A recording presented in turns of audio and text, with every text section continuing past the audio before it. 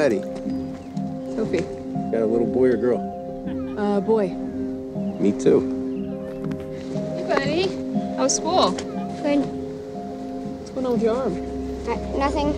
Nobody can figure out where the rash is coming from, Tammy. Like, I just can't, my baby. We have created seeds that are able to withstand stress from the viruses, bacteria, adverse weather, soil conditions. Clinestra has sued more than 800 family farms over patent infringement. How do you patent life? I mean, honestly. This university used to get most of its scientific funding from the USDA. Now it gets it from corporations, so we adjust. This is science that's saving the world.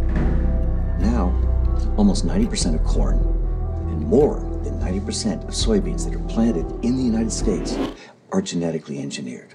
So it's just in everything. You're not well. You're acting paranoid. You said it yourself. You're having delusions. So you're saying my son is making it up? I don't think he's making it up entirely. It's a psychological disorder, Miss Kessler.